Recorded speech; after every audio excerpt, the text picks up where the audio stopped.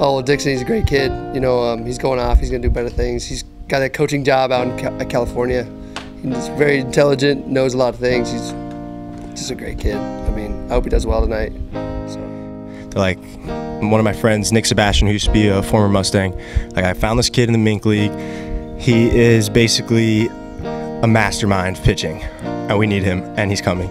And I was like, okay, I'm expecting like this big, huge guy, probably throws 100 miles an hour with nasty off speed. But then I see Dixon Marble, and you could tell right away he's one of a kind. And I'll never forget the first day I met him. It was just nothing like how I expected to see him. But then he's an awesome pitcher, awesome player, awesome kid to have in the dugout. He's a leader, and those are all just qualities about Dixon that I'll just remember. I don't know if I have one specific one. It's just his personality is probably the coolest thing about him, is that, you know, he comes to the ballpark with an inflection every single day. He enjoys the day. He makes it brighter. I don't know. It's just fun having him here. It's going to be kind of sad that he's not going to be here in that July period, you know, just to be bouncing around, because not many people have the passion for, you know, showing up to the ballpark every single day. But he's that guy. Oh, he's a great dude. In the locker room, great. He's always happy, getting everybody in a good mood. He's never down. He's always picking people up, helping people out.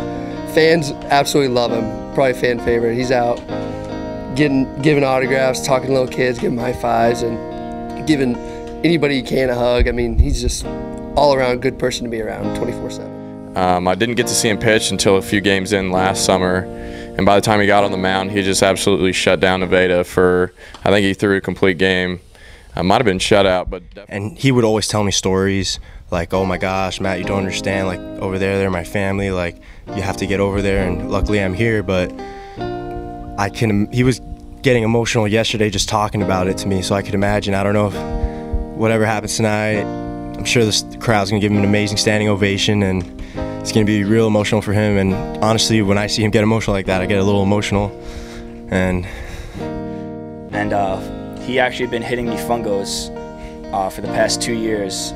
So it was funny. Yesterday, he came up to me. He's like, "Hey man, this is the last time I'm going to be able to hit you fungos, because he's starting today, so he's not going to be able to do that." And that's when it hit me. It was like, damn, I've been teammates with him for 2 years, and now he's gone. So yeah.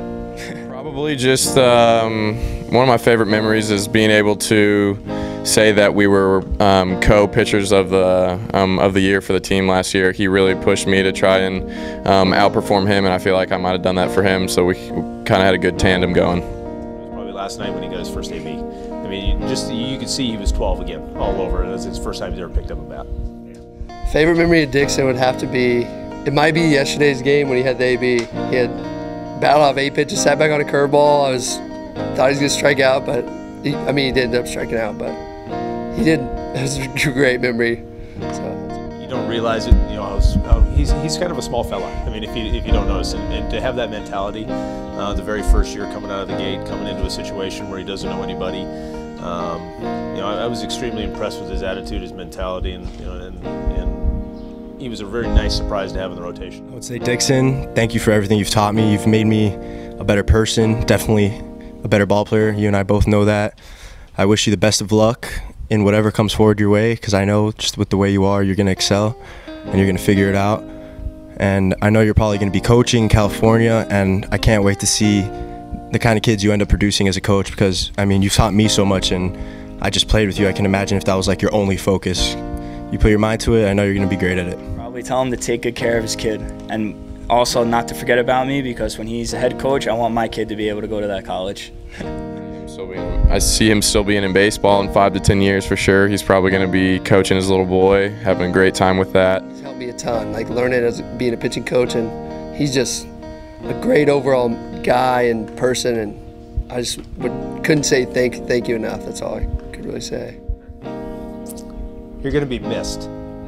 As I don't get an opportunity to have people for 4 years, and for me to share this with somebody and be a part of my family, I am truly grateful that you not only entrusted in this community, but entrusted in me to keep coming back. You're going to be sorely missed, but I know you got bigger things ahead of you, and we wish you nothing but the best. But Yeah, you're a part of my family. You always have a special spot in my heart.